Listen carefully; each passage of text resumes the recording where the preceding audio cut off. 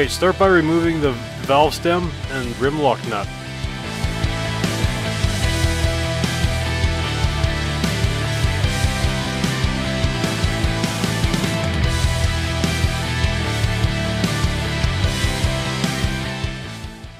Next, you're going to want to break the bead loose from the rim. Do that for both sides. I usually use Armor All or Mothers to lube everything up, but I thought I'd try out this tire soap. I didn't really like it, so I switched back to Armor All.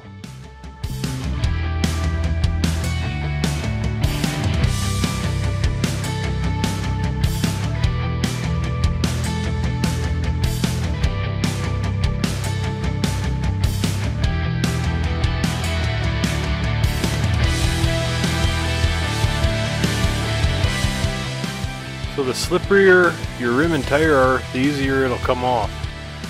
Also, if the tire is warm, it'll come off easier too. It'll stretch a little bit better. So one thing to watch for is you're not grabbing that inside tube from your tubeless system. It's easy to catch that and then pop that tube inside there. It's a bit of a hassle to get that, but once you've got past that, keep prying. Take little bites. Make sure the tire bead is in the drop center on the other side of the rim. Once you get most of the tire off, you can just pry it off with your hands. Then turn it over and do the same for the other side.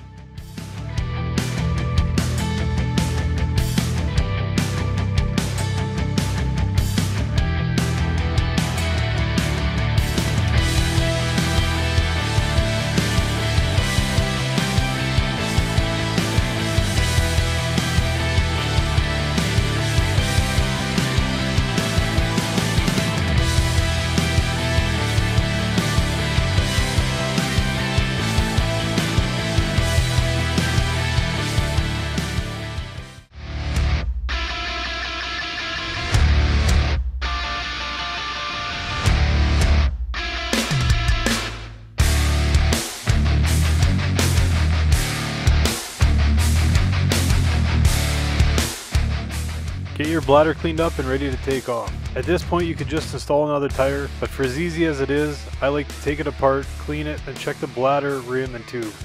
Relube and install everything, and that way you know you'll get a good seal every time.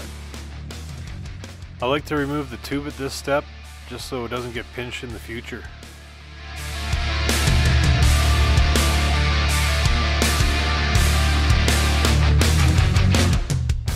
I like to heat up the bladder, it just makes it come off a little easier, but you don't have to do it.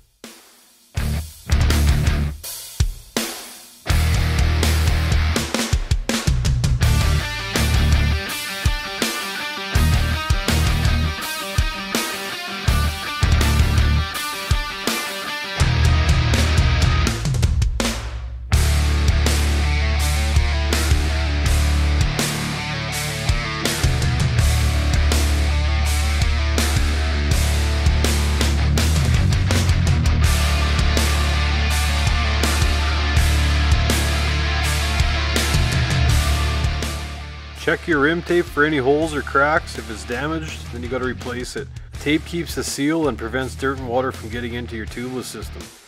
Also check the rim for any sharp gouges from the tire spoons. If there are any rough edges, sand them down with some emery cloth. Check all your gear, make sure there's no rips and tears in anything, like in this red bladder. Just go over it, make sure everything's good. Spray some others in there to lube it up.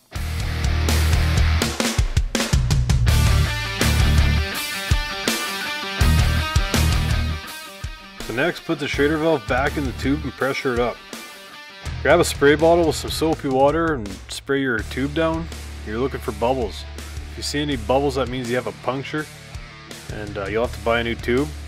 And if you don't, just wipe it all down, clean it up, and then get it ready for installation.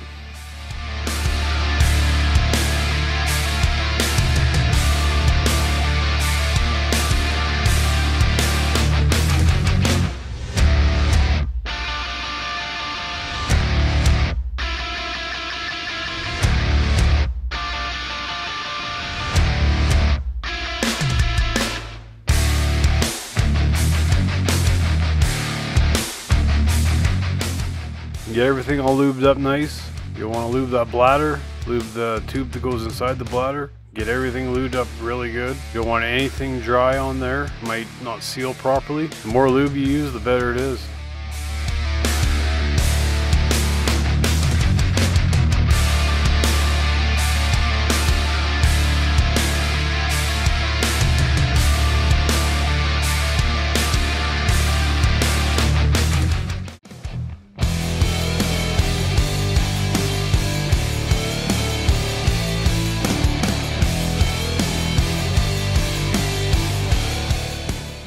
So once you have the inner tube installed inside the bladder, line up your valve stems to the holes. Might take a little bit of tweaking, but you'll want to get this step right so the valve stems aren't pulling on each other. You don't want them to tear. You'll have a flat, then you'll be taking this all apart again. So install the nuts on the valve stems, so when you go to install the bladder, they don't pop out.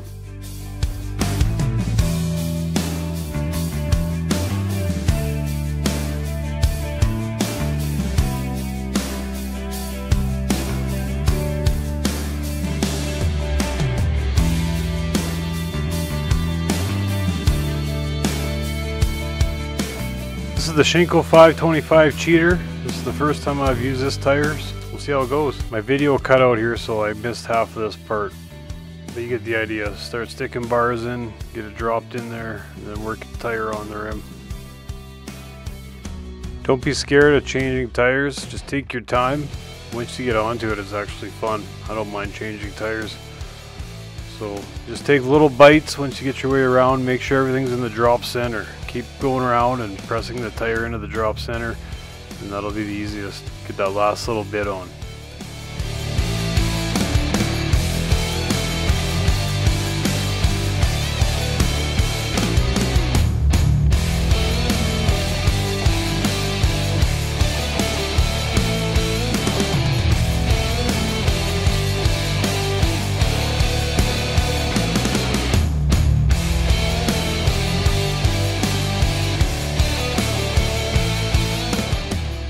I can't stress enough on how important it is to keep it all lubed up, because you want that seal to seal properly, or you'll keep getting flats, or you'll have to take it all apart again or break the bead, try to get lubed up and get the tire to reseal.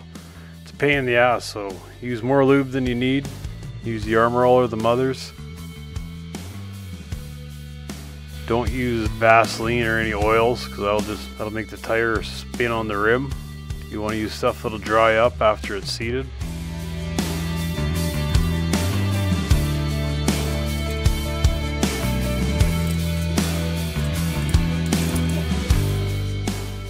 So here I'm filling the inner bladder to 110 psi, and I'm going to fill the outer bladder to 30 psi to seat the tire. And then once everything's pressured up, I'll bounce it on the ground a few times just to seat everything. Alright, that's it, done deal. Clean up the mothers. Good thing about mothers or Armor All, it makes your tire look real nice. Makes everything smell good too when you're done. Hey guys, thanks for watching. If you found any of this helpful, give us a like and subscribe.